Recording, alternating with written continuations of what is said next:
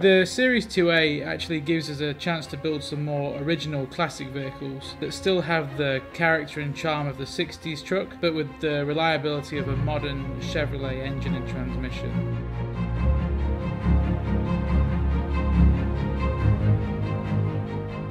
So as this was our first Series 2A here at ECD, there were a fair few hurdles and challenges that we found with this vehicle. The drivetrain was actually our biggest hurdle. One of the main things we wanted to do was to use the same drivetrain as we do in all of our other 110s, 90s, 130s and RRCs, which was actually the LS3 with a 6-speed automatic and the LT230 transfer case.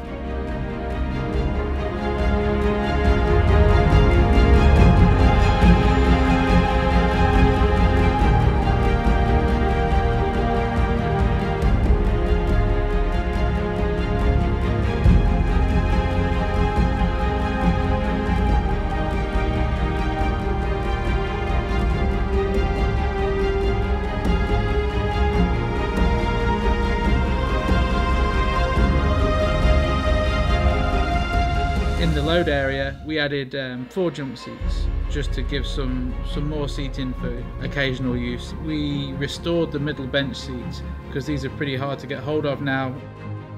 We actually installed the latest seats in the front from a Defender. We wanted to add some real comfort and practicality. We really wanted it to feel as original as possible.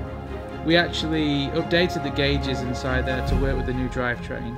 We did keep all of the original flip switches for the heaters, blowers, other functions inside the car. With the recessed grille, with the headlights sunk into it, I think it's one of the most iconic looking Land Rover products that's ever been produced. And I think if you saw it anywhere over the world, you'd know exactly what it was.